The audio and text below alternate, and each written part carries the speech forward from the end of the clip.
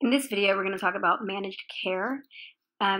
You might be familiar with it. It's pretty popular in the United States. So, for a lot of the 20th century, up until the 1990s, we didn't really have 1980s, we really didn't have managed care. Everything was fee for service. So, you go to the doctor, they do something, they bill the insurance, and they get paid back for it. They didn't really deny anything, even things that were expensive and not that beneficial. And it really didn't do anything to contain moral hazard. And there was a lot of room for physician-induced demand. So then Kaiser Permanente comes around, and it began as a communal insurance pool for workers in the California shipyard for World War II. And then as the war kind of dwindled down.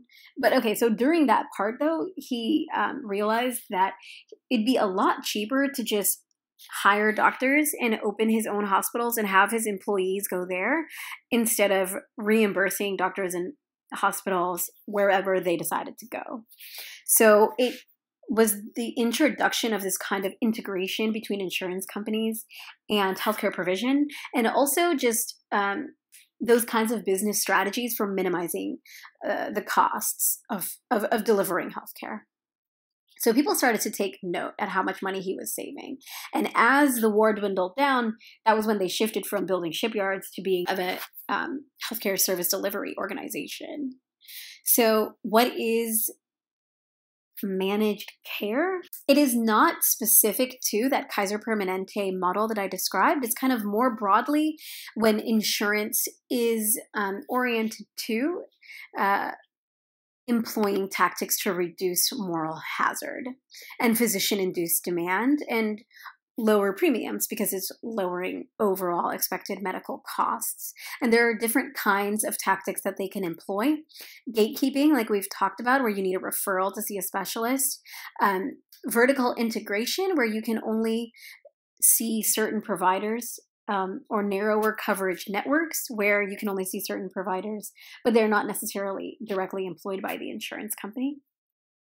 Monitoring, like monitoring doctors and hospitals for their costs and health outcomes. Kind of capitated coverage, meaning that they're paying providers per person to cover a particular individual, or a particular, let's say, admittance to the hospital based on your condition. So prospective payment systems, and denials of coverage. They might not cover every kind of healthcare service that is offered. So managed care is when insurance, like a kind of insurance that employs these tactics. In 1973, federal law started to kind of react to this new thing that was entering into the market and uses this term health maintenance organization, HMO. That's for the more restrictive kind of vertically integrated managed care organizations like Kaiser Permanente. PPO, Preferred Provider Organization, is the less restrictive version. So they have certain providers that they prefer. They don't necessarily say that you can only go to like the company doctor. So a PPO is less restrictive. The US has kind of migrated towards those HMOs and PPOs for the most part, instead of just the completely broadband fee-for-service models. So does managed care work? In general, they're not finding that there's much of a difference in terms of health outcomes. So I think, like when they say health maintenance organization, what they mean is that like we're not going to make you sicker, like we'll maintain your health where it's at. So they don't find any systematic, not necessarily intention of like improving your health, or it's not focused on that as a healthcare delivery system. But they don't find systematic health outcomes differences. So it's not any better, it's not any worse on average. It can be worse for more vulnerable populations, poor, sick, disabled peoples who aren't able to jump through all of the different hoops or tactics that the managed care organization is putting in place to reduce moral hazard. They're more likely to get caught up in those strings. But they do, so in health outcomes, on average, no difference except for those that are more vulnerable. In terms of saving money, on average, it does. They pay providers less. They use less, more expensive technologies like MRI machines. They're hospitalized less often, and they undergo fewer expensive tests, patients who have managed care coverage. So it does save money.